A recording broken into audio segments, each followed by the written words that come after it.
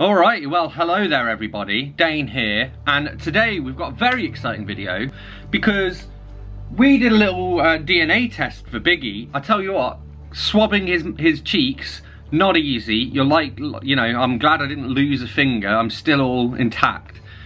But yeah, we managed to swab his cheeks. We used a company called Basepaws. So we did a swab, sent that off to the United States, and this morning we've had his results back. So in today's video, we're going to investigate Biggie's DNA and see what we can learn about it. So I'm mostly excited to see the breed analysis because I adopted him. So I don't know what breed he is. I feel like he might be Maine Coon, but we're going to find out. So I'm going to try and get some screen capture software going on here. I've never used this software before, so we'll see how it goes. Dane reads. So we did a breed and health DNA test and a dental health test. I think we should go straight into the breed and health DNA test. So let's view report. So I opened it up to make sure that we did have something, that it wasn't a dead link. I haven't read it yet, so all right. The road to less wild. I can read all this stuff later. We don't need to know that. Okay, the chromosome map shows your cat's chromosome pairs with regions of genomic similarity to different breed groups shown in different colours. Mouse over a specific breed on the left and you'll see which chromosome regions in your cat are the closest match to this breed. And we can change the slider. So I mean, I guess it said possible here. So let's start. Western. Always a bit of everything, isn't he, look? So Western, 74.74%. Maine Coon is the biggest breed, which definitely doesn't surprise me. Norwegian Forest Cat, Siberian. And then just like some broadly Western. Got a little bit of Persian. Oh, he's come up to have a look as well. He's got some Egyptian Mao in him. Wow, there we go. Well, this is the possible. So we can actually go, slide it back to the left for maybes. I don't really see what that's... Oh, it's added he might have some ragdoll, I think. So we're going to go with the confident. So he's confident, Biggs. Yeah, that's it. Nuzzle the camera. Come here.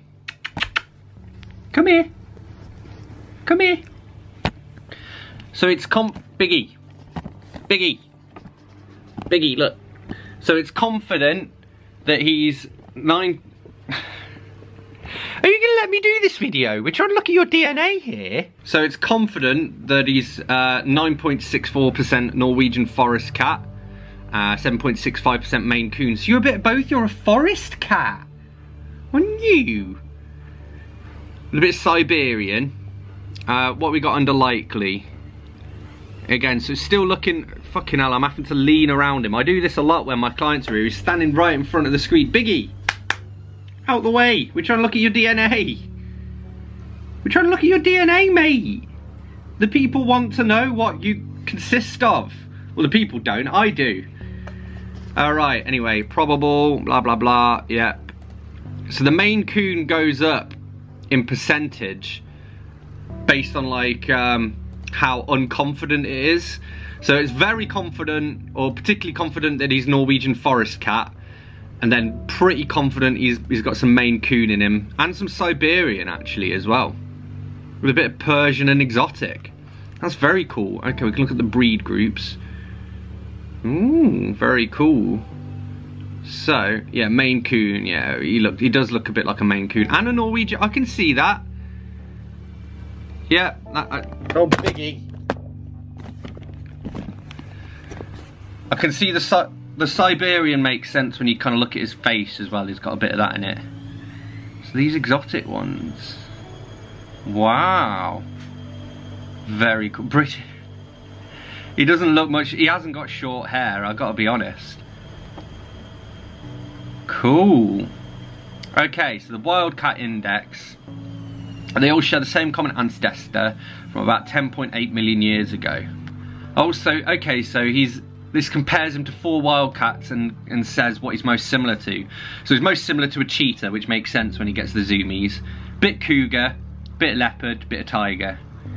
Alright, health markers, how's he doing? Okay, good. So he's clear of polycystic kidney disease, clear of cardiomyopathy, hypertrophic, clear of all of these. So this is a nice Bit of relief.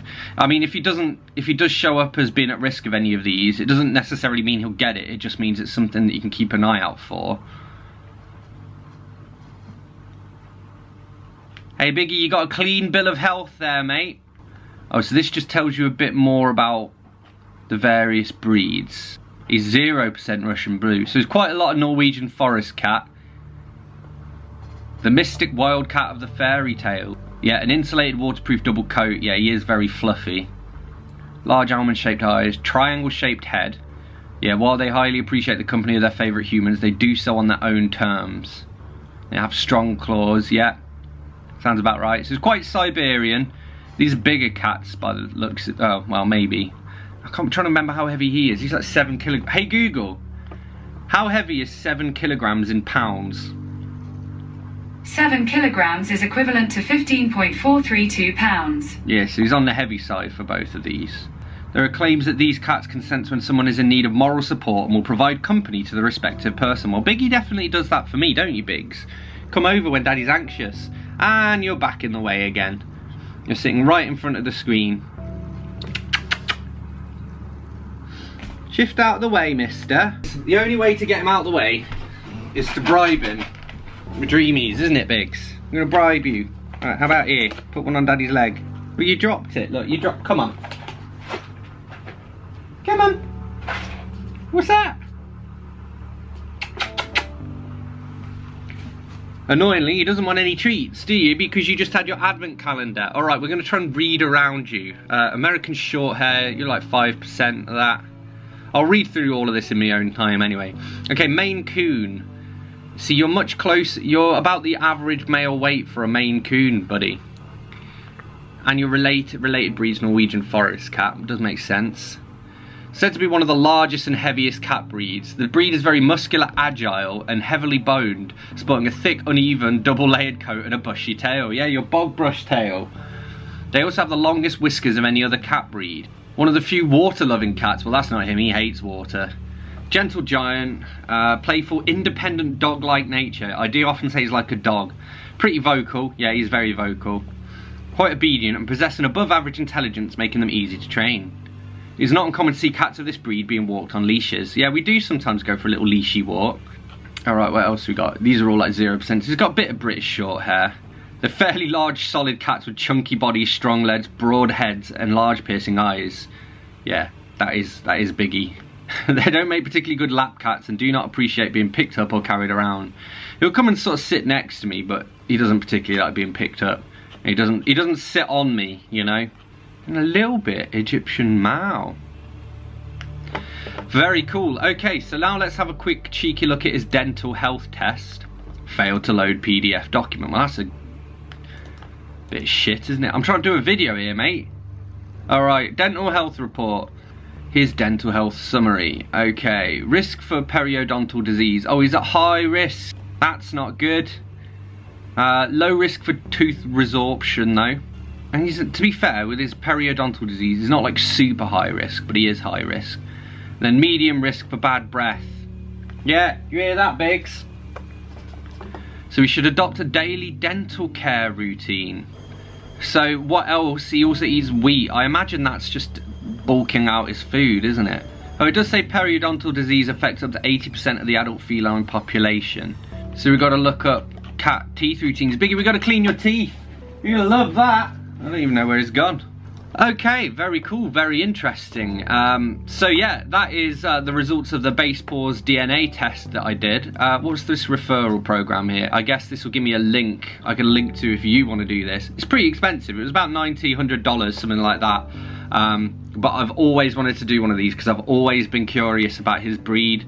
And it's just worth knowing. I mean, it's nice to have that peace of mind that all of his health markers were looking pretty good wherever they were. They were all up here, weren't? No, that's the dental health one. Anyway, yeah. Here we go. Give you $20 off your first cat DNA test, and I'll get $20 back. Let's have a look. There we go. Here's a link. talkable.com/x/HRD6LG. I will pop that in the post description in case you want to do this for your feline friend. But yeah, I think that was very cool. It's I'm really really pleased I got that done. And as I say, so it's particularly good. The breed stuff's really cool, and it's just a lot of, you know, a lot of peace of mind to know that he's clear of all of these health risks or the health markers. I mean, obviously it doesn't mean he'll never get, for example, cystinuria, but it does mean he's less likely to get it, and he's got like less you know, whatever, what's the word, like DNA risk or whatever, genetic risk, that's the one. So yeah, I might actually do one of these for myself as well, because you can do a human one, so that would be interesting to do. My grandparents, my granddad on my mum's side, and I think my mum as well, have both had it done, so I'll just be curious to see what it shows up with. But anyway, as always, thanks a lot for watching. Don't forget to let me know in the comments your thoughts on this, I suppose. Hit that like button if you've enjoyed this video, hit that subscribe button for more, and I will see you soon for another bookish video, but that has a bit of cat in it. Bye bye.